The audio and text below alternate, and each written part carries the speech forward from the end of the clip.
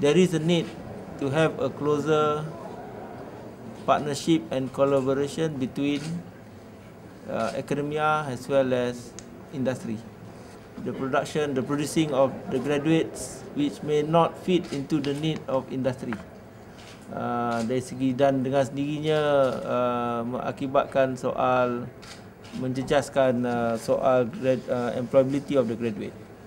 Jadi kementerian memikirkan dalam usaha kita untuk menentukan ini dapat diatasi, maka we come out with this enhancement plan, strategic enhancement plan for university, industry, community collaboration.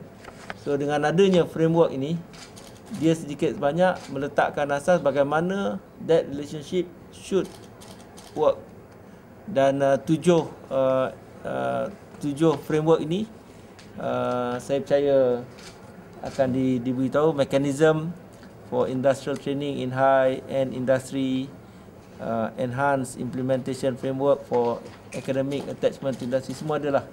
That is what we want the guideline untuk semua universiti untuk pakai. Kena ikut dan sebagainya. Dan satu lagi daripada tujuh tu, dua yang baru saya kata tadi. Program Knowledge Transfer Partnership. Dan satu lagi ialah the Cluster Consortium Based University Industry Collaboration. We have identified 19 sektor.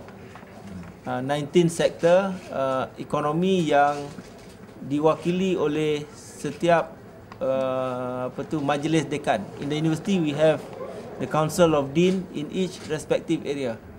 And the Council of Dean surely will know who are the industry players in their respective discipline.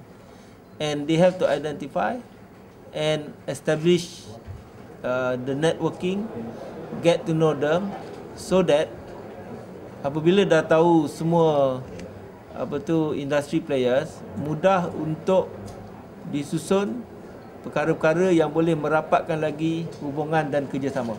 So cluster by cluster, sector by sector, disiplin by disiplin.